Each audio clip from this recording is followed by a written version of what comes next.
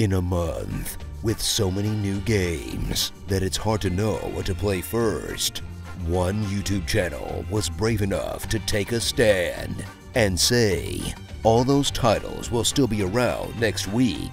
This is a Halloween episode, and it's not like any big horror games came out recently. The dark place had reacted to my story.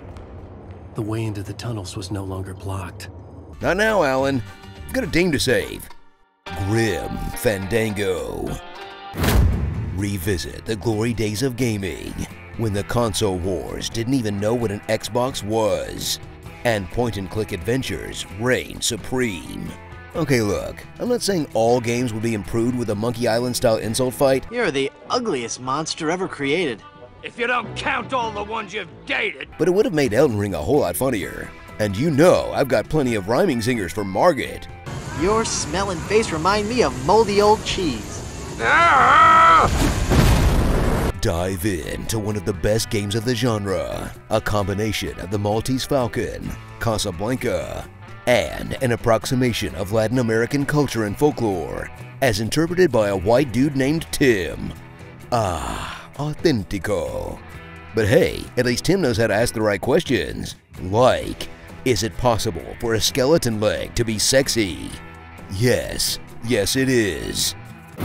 Explore the afterlife's surprisingly lively Purgatory District, where everyone you meet hates you on sight. No one can leave because heaven is for rich people. And even death won't free us from capitalism. Stop the fat cats of industry from building these ships with the pollen of the exploited working class! Which means everyone is forced to work a literal dead-end job until they get that magical golden ticket to the Heaviside layer.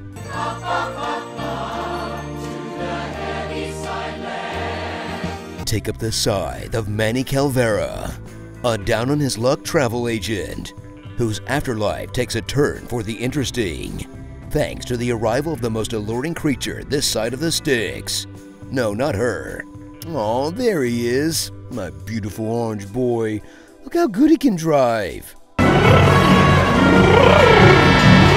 Then untangle a complicated corporate conspiracy by conning everyone you meet, all to help a dame you accidentally doomed, in an epic of skeletal proportions that you'll struggle to keep track of as you wade through bullshit puzzle after bullshit puzzle.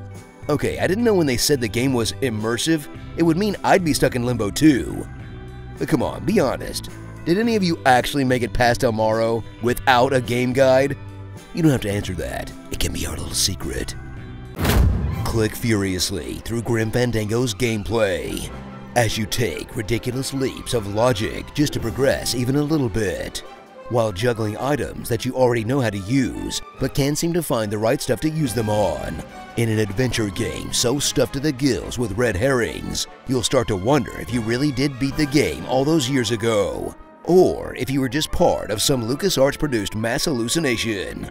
And if you're one of those internet dudes that did it raw, no guide 360, then I hope you're enjoying your job at MIT and not still working at Best Buy.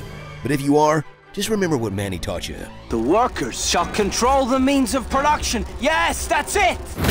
So grab your best suit, practice your slam poetry, and get ready to rev up the bone wagon in the Citizen Kane of point-and-click games, with a similar convoluted plot, similar compelling twists, and a similar relatable fantasy. Watching the most annoying guy from work absolutely beef it. Starring Humphrey Bogart, Shut Up and Drive, the mob from Wizards of Waverly Place, Walking HR Complaint, The Ungrateful Dead. My wife. The revolution will not be skelavized. She's got a bone to pick with us. We don't talk about Bruno.